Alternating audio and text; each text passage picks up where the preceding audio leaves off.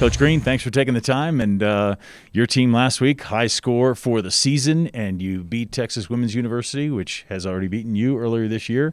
I'm assuming you're getting better. That's what it looks like to me. What's it look like to you? It definitely looks like that to me as well. I think we need to build on the momentum we had this weekend. It was wonderful to be at home, so that's always nice. Comfort is easier. The comfort of the whole being in your own gym is great. So we'll just keep working on that. Deja Stevenson seems to be the rock if I had to look for one on this team, as far as she's doing all around. She's doing really well at it. She's winning. She's doing great things. Talk to me about her just a little bit. Well, Deja's a competitor, so it's really exciting to have her in all 4 events.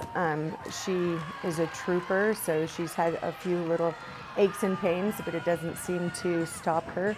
We've been really smart in our training on backing off and different kinds, so she's been a great asset for this team. We have several that are kind of core people, so Mio is another core athlete, Pixie's another core athlete. She actually did the all-around this weekend. So those people that are stabilizers in our lineup are kind of what's keeping us moving forward. Yeah. So what have you seen? What did you see improvement-wise, them getting better, and what do they need to do better this coming weekend? I think we're also getting some people back in lineups that have been out of lineups. And I think just kind of build on that. They wanted, their motto for this week was to pretty much show up as a 10, so just enjoy the whole experience. And I feel like they're going to work on carrying that through the rest of the season. They've talked a lot about the culture of the team and how they're not afraid to compete anymore. They know that they have each other's back. If somebody makes a mistake, it's not disastrous for the whole meet. So they're really coming into their own on picking it up after a mistake.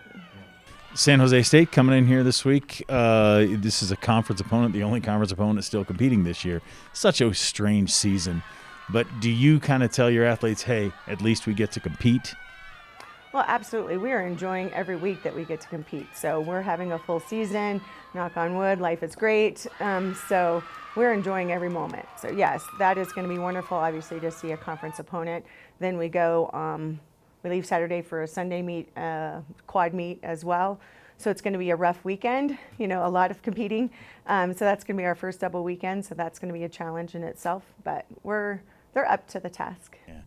How do you train for a double weekend like that? I mean, typically that's a little bit more of a physical load on your team. Yeah, we talk a lot about rest and recovery. So we got in the pool and doing some rehabby stuff in the pool just to kind of not kill them all week long. So we're not having as many practices. So we're kind of being smart in the way we're training them. And then we will do other things on the road differently for rest and recovery as well. Being as that there's no MPSF championships this year, you will compete against San Jose twice, this one, and then coming up in a couple of weeks, I think it is. Can you say that, hey, this is our championship, or how are you looking at it? I guess we could.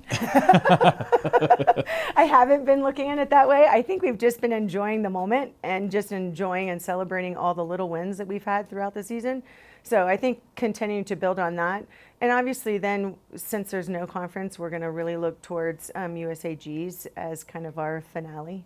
Perfect. Jennifer Green, thanks for taking the time. Good luck this weekend. Thank you very much.